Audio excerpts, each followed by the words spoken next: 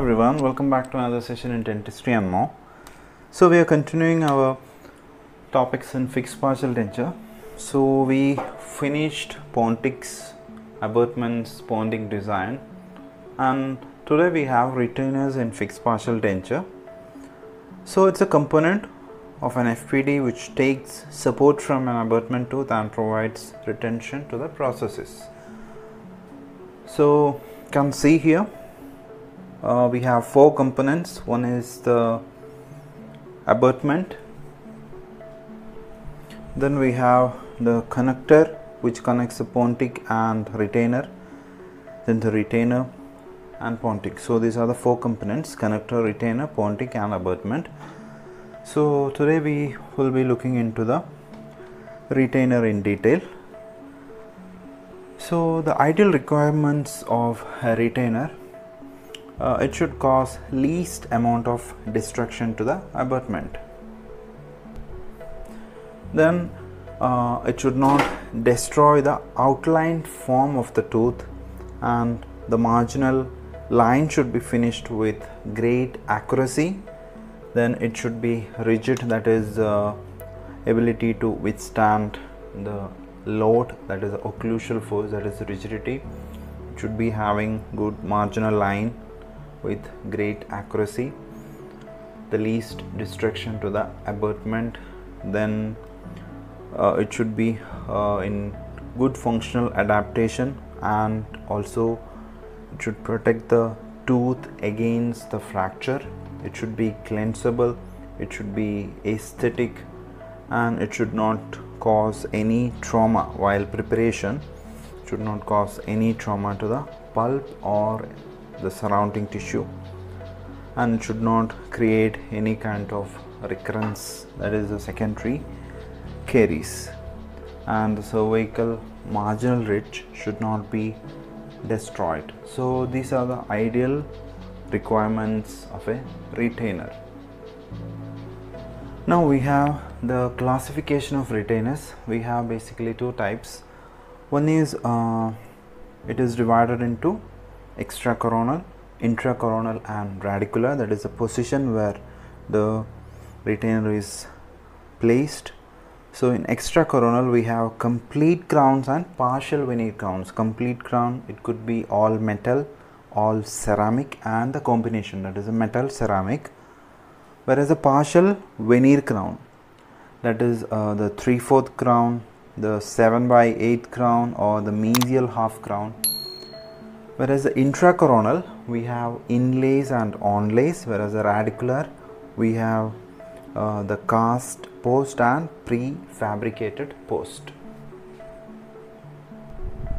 So the next classification is four types, that is based on, the first thing is based on the tooth coverage. The same thing we are putting into a different perspective, that is based on the tooth coverage, then the location, then the mode of retention, and based on the material being used. So we'll start with the tooth coverage, that again can be divided as full coverage retainer, partial coverage retainer, the conservative retainer and telescopic retainer. So the full coverage retainer, as you see the picture here, those retainers, they cover all the 5 surfaces of the abutment teeth, like mesial, distal, the labial or the buccal or lingual or palatal, and the incisal or occlusal. So the advantage of these full coverage retainer, that is the contact area can be properly developed, the embrasure can be enhanced, buccal contours can be correctly developed, it can facilitate the occlusal plane modifications, and this is indicated for endodontically treated abutment. And it is also ideal for restoring edentulous area in patients with craniofacial abnormalities. But the problem with our full coverage retainer is that we need to have extensive tooth preparation. Then the finish line should be kept in subgingivally, so there will be tissue response, and gingival decay is prevalent in these type of retainers. Only thing is metal crowns will be placed in posterior, so still it is a concern of aesthetic. So this is basically indicated, there is a full crown indicated in short clinical crown, or if patient with history of active caries and poor hygiene, or in both vital and pulpless teeth, or the metal ceramic crowns. And all ceramic crowns are used in situations which require good cosmetic results with maximum resistance and retention requirements. So we have many types of full crown. That is, the first one is metal crown, full metal crown. Full metal crown is commonly used in posterior teeth. So the metallic restoration used to cover the all surface of a clinical crown. Okay, sometimes it can be a gold or stainless steel, but the best part is it requires just minimal preparation. It can be we can put into a partial or full veneer crown.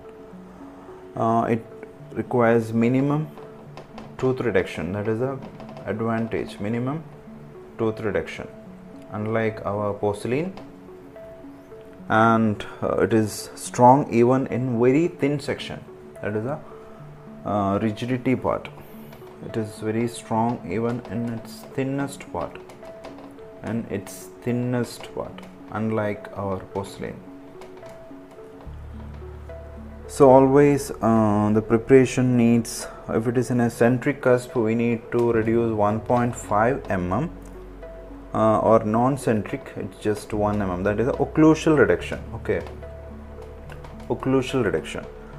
So margins, we can put a chamfer finish line with which allows around 0.5 mm thickness clearance. So always we prefer chamfer for a metal crown, and it is commonly indicated as a single crown or even as a bridge, mostly for the posterior teeth and in patients with high caries index, or just like endodontically treated teeth or mal-aligned teeth, or teeth with short occlusogingival height.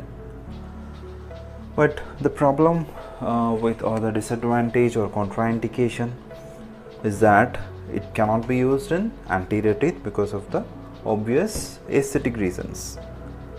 And in a situation where conservative preparations can be used, when we can go for another type of conservative preparation, this will not be opted. And if we need less than maximum resistance and retention, we can opt for another crown rather than metal. If caries is extended gingivally, as that the finish line cannot be made, we just cannot do a chamfer outline because there is gingival extension of caries. We cannot perform a metal crown preparation.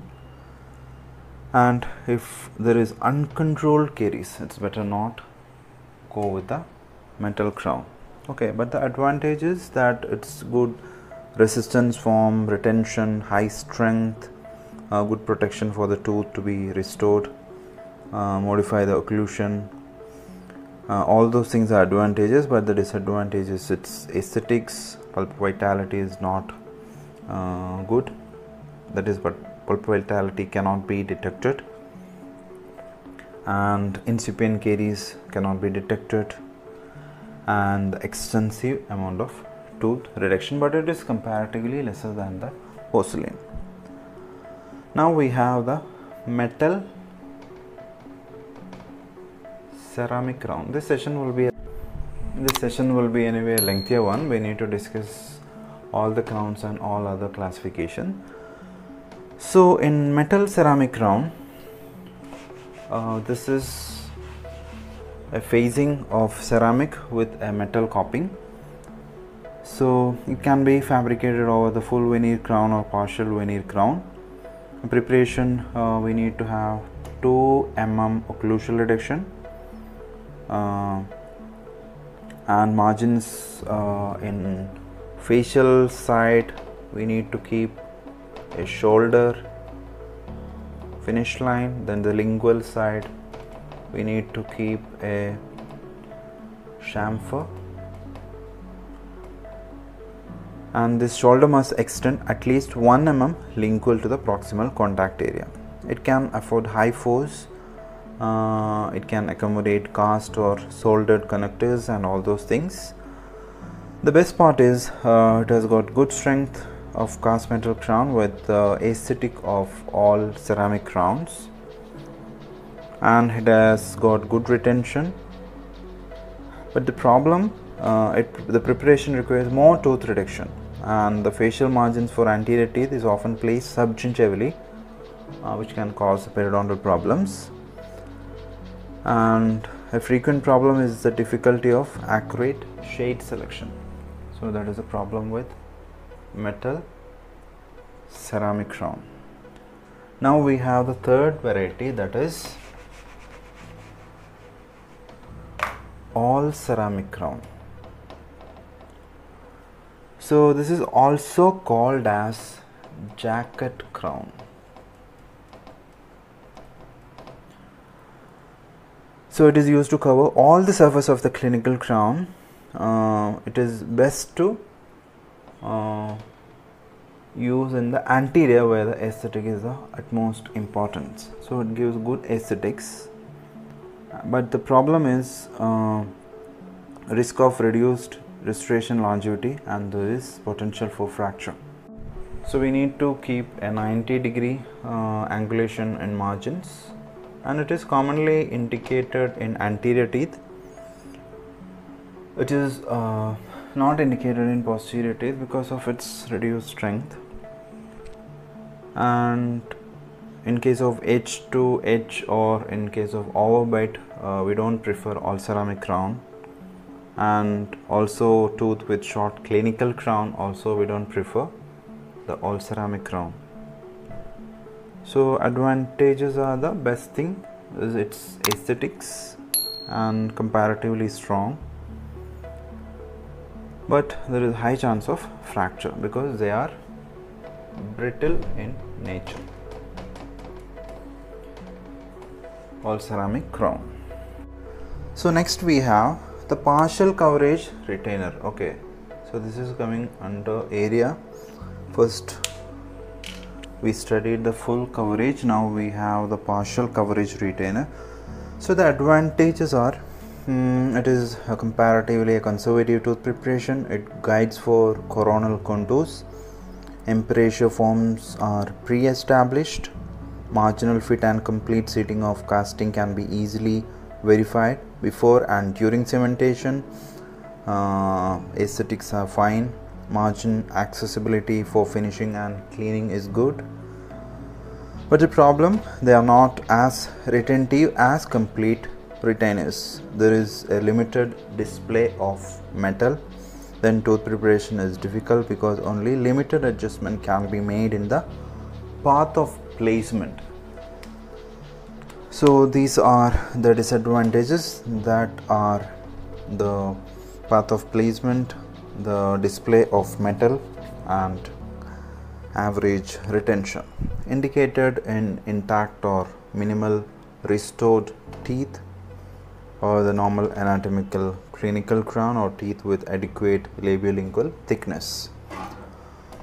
Contraindicated, teeth with short clinical crowns, thin teeth with buccolingual dimension, teeth are proximally bulbous, poorly aligned teeth, people with bad oral hygiene and high caries index.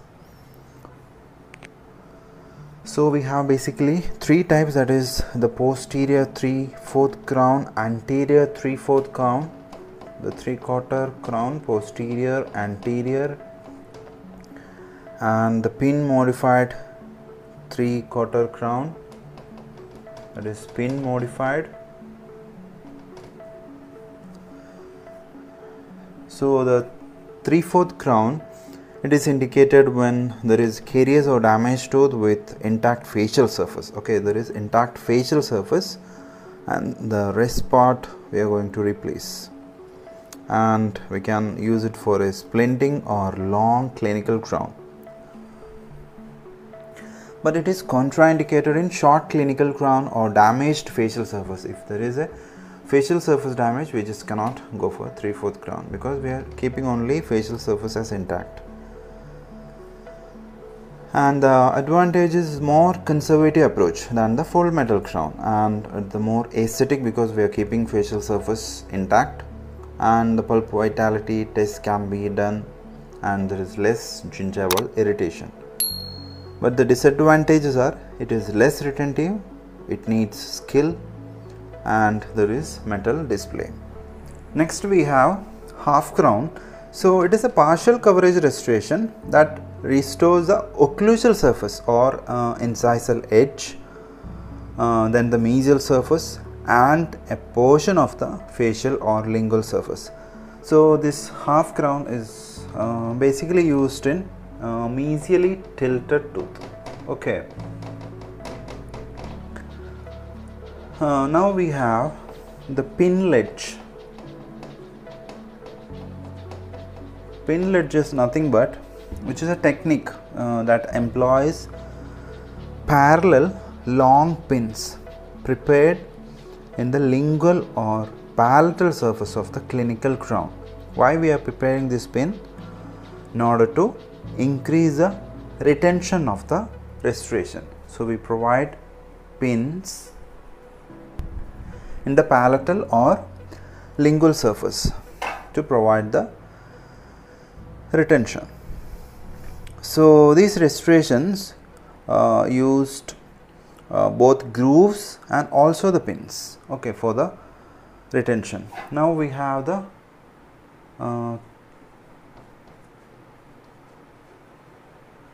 3/4 reverse crown. 3/4 crown we know. This is 3/4 reverse crown. Next we have the 3/4 reversed crown. So we know 3/4 crown, there the facial surface is intact. This is reverse crown. So this is nothing but a partial coverage restoration that restores the occlusal surface or incisal edge and 3 axial surfaces of the clinical crown, but the lingual surface is not included. Okay, in 3/4 crown the facial is intact or facial is not included. Here the lingual is not included. Now we have one more one, that is 7/8 crown. So this is a partial coverage restoration that restores all surfaces of the crown except the mesiobuccal cusp. So this is basically used for the first molar in upper. So that is a 7/8 crown. So we have all the partial coverage ones. So we learned about the 3/4 crown, then the reverse 3/4 crown, the 1/2, that is not 1/2, the half crown, then the pin ledge, 3/4 reverse crown, and the 7/8 crown. So we started from complete coverage, partial coverage. Now we have the conservative retainers.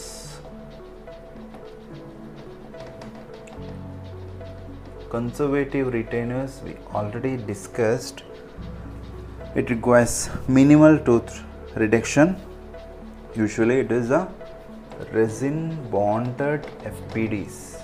So I have already uploaded one lecture video on the same topic. I'll put it here on the I button, so you can have a look on the resin bonded FPD, which comes under the conservative retainer. After that we have a very important one, that is a very commonly asked telescopic crown. So telescopic crown, they are used when the path of insertion of the FPD does not coincide with the long axis of the abutment tooth. So always the long axis of the tooth should be parallel to the path of insertion of our retainer. So if we don't have this by default in parallel position, we need to opt a telescopic crown, that is basically indicated for the tilted abutment. So how do we plan telescopic crown? The design involves the fabrication of two copings, one over the other. The primary coping, the picture as you see here, it functions to modify the morphology of the tooth and helps to change the path of insertion. Okay, the first one helps to change the path of insertion and modify the morphology, whereas the second coping, it is designed to fit over the primary coping along the new path of insertion. Okay, so that is how we tilt the path of insertion to parallel to the long axis. Okay, so the tooth is there, but we use two copings. The first coping changes the morphology and helps to change the path of insertion. Second one is fitted over the primary coping along the new path of insertion, and the accurate parallelism of the coping is essential for successful telescopic crown. So that was about the first classification based on the coverage. Now we have based on location. Okay, so coverage, we have full crown, partial crown, then the telescopic crown and all those things. And also we have the resin border, that is the minimal conservative preparation. This is based on the location. We have extracoronal, then intracoronal, and intraradicular. Okay, so extracoronal is like complete coverage or partial coverage, whereas the intracoronal is our inlay and onlay, whereas the intraradicular is nothing but post and core. So intracoronal, inlay and onlay we have.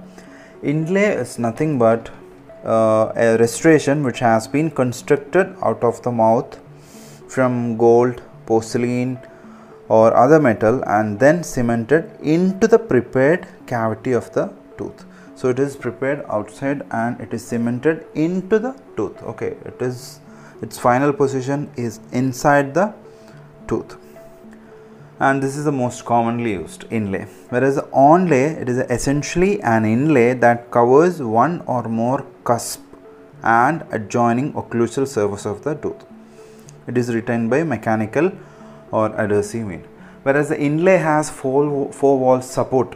Okay, so onlay is replacing cusp, so it doesn't have a good retention just like inlay. Okay, so onlay is replacing the cusp or adjoining occlusal surface. So the retention is less for onlay compared to inlay. You can see the picture here, inlay and onlay, you can easily make out. This is inside the tooth which has good support from the remaining teeth. This is coming over the tooth, maybe replacing the cusp and the occlusal surface. Okay, so that is inlay and onlay. So basically this inlay and onlay is indicated only in large restorations or endodontically treated teeth at risk for fracture or dental rehabilitation with cast metal alloys. We can use it for diastema closure and occlusal plane correction. Whereas this intracoronal inlay onlay are contraindicated in people with high caries, very young patients, and people who is having concerns of aesthetics, and for small restorations we cannot use this one. But the advantages, the first thing is its strength, biocompatibility, low wear and control of its contour. But disadvantages is the process is very cumbersome, like it needs to be done at many appointments, higher chair time, temporary restoration is required, and obviously the high cost, and the technically it's very sensitive. And so that was about the intracoronal. We have the intraradicular retainers. So radicular retained processes which consist of post or dowel. Okay, so post or dowel with an attached core. So there will be a dowel something like this and dowel with a core. So core which obtains its retention and resistance to displacement from the prepared root portion of an endodontally treated tooth. So if you don't have much crown structure remaining after the endodontic treatment, in order to get the crown to receive a retainer, we need to provide post and core for core buildup and more strength. So while the root preparation retains the post, so this is like this will be like this post, this will go into the root canal, then there will be a core, or this our retainer will come.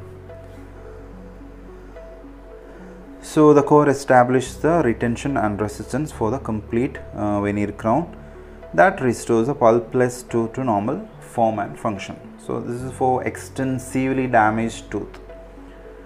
So the post or dowel and core may be custom made, where the radicular retainer is fabricated to fit the root preparation, or prefabricated, where the root preparation is designed to fit a stock post and core is built up with silver amalgam or composite resin.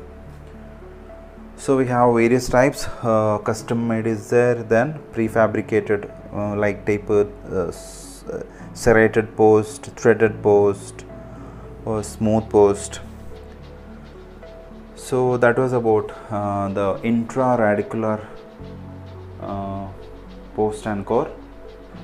So this detached dowel crown and Richmond crown are two types of intraradicular retainers. Now the third classification, which is based on the mode of retention. Okay, so we were talking about the retainers. So the third main classification is based on the mode of retention.